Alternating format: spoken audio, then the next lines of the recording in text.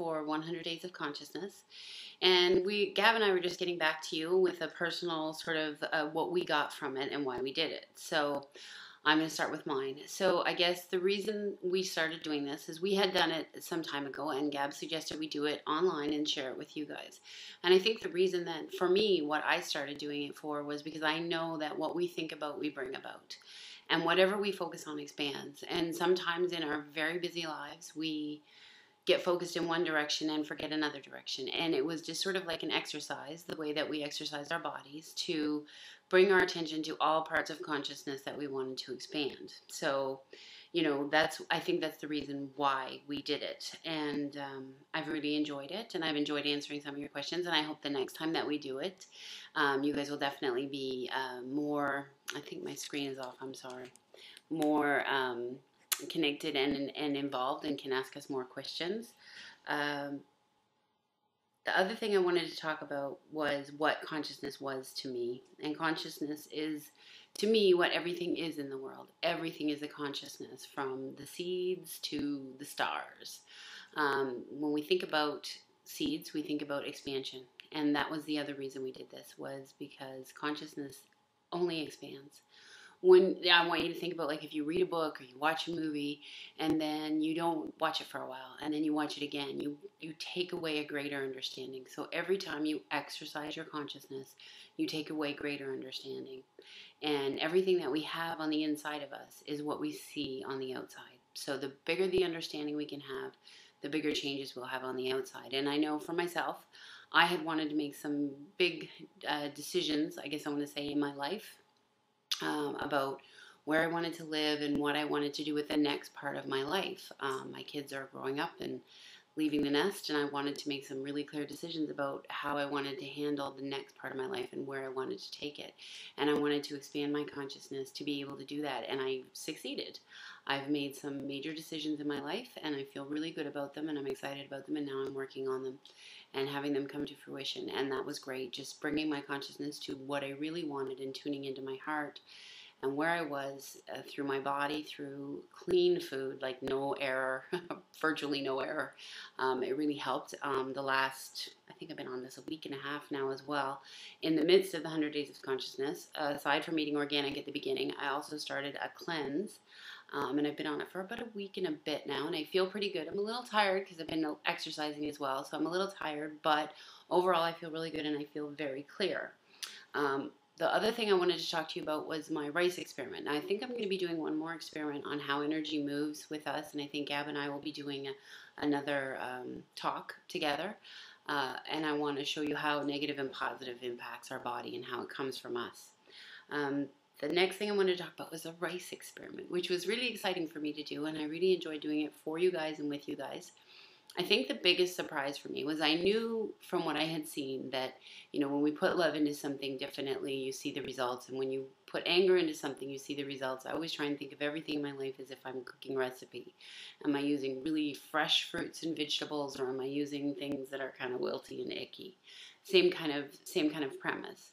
But the one that really surprised me was the apathy. Now, I know that when we don't address something, it's not good. And I know that apathy is probably the worst thing you can feel, like, in my opinion. The rice, though, when I saw the rice, and I showed you guys the rice, and it was like just so black and so vile and so nasty, that was really surprising, because I watched that unfold and it didn't change. Like, it didn't reach a point, and I went very extended with the experiment. It didn't reach a point where it was like, okay, they're all catching up with one another. It consistently stayed the same from the beginning to the end, which is showing you that, consciousness is what makes things grow and expand. And we are consciousness. If you think about it, we come here wired with everything. Like, from the time we are conceived, we are wired with everything we need to know in life for our bodies. We grow, we expand, we grow old, we eventually, get to pass to the other side. But it's all consciousness. So whatever you bring your consciousness to, you can change. And I even read an article, and it may have even come up in our discussions, that there's even scientists finding that they have been able to switch DNA with the power of thought. Thought is consciousness. So when you think about it like that, you can change absolutely anything you want to change in your life. You can wipe the slate clean tomorrow and start with absolute directed consciousness for what you want to do. I really believe that we do come here for co-creation.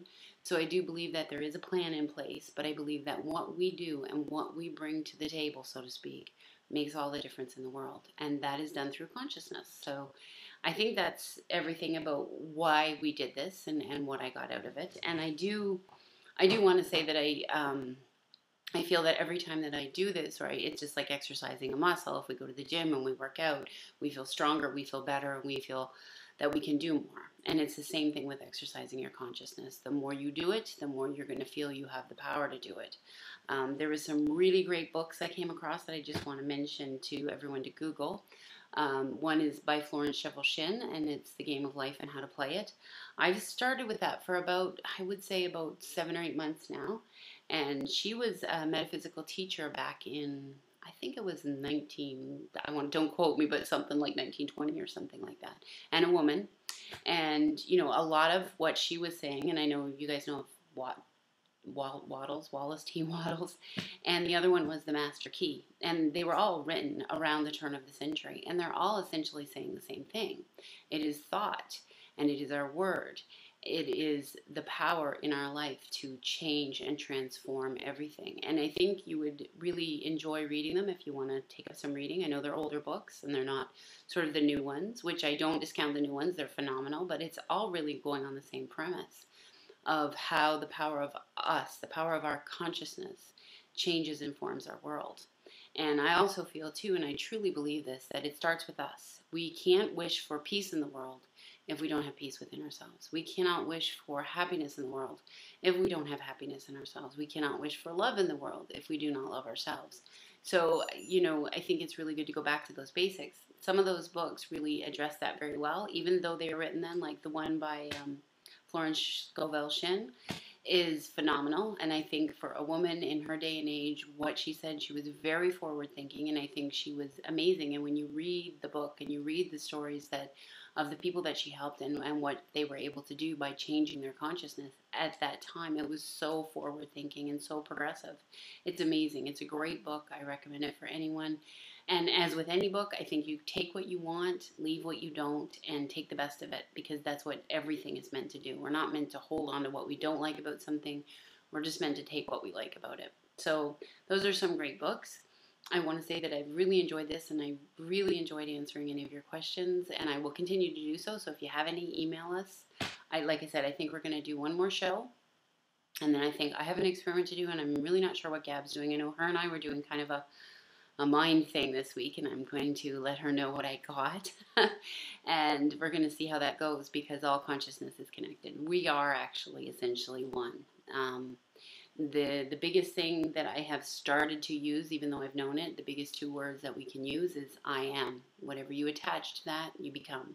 Whatever you are thinking about today, whatever is occupying your mind today, is going to be your tomorrow. So draw your consciousness to what's occupying your mind. And if you have thoughts in there that are, not good thoughts, or I think somebody called it stinky thinking, I want you to eradicate it. Really look at it. Is it really real? Am I looking at this the right way? Is there another way to look at this? Is there something I can do? I really start changing your thought pattern. Really begin to notice I always say take a sheet, and every time you have a negative thought, do that little tick thing where you go 1, 1, 1 cross. And you would be amazed at how many negative thoughts you can have in a day, especially when it comes to ourselves. And we're damaging our own bodies when we do that. We're damaging our own spirit. We're damaging our own life path. So really, if you haven't started, start now and start being aware of what you're thinking. Because whatever you are thinking today is going to be like the blueprint for your life tomorrow. And you can make any change you want to make. You just got to get into the right thought pattern, draw your consciousness to it, because whatever you think about expands. So be aware of what you're thinking about. And anyway, so that's pretty much everything I kind of wanted to say today.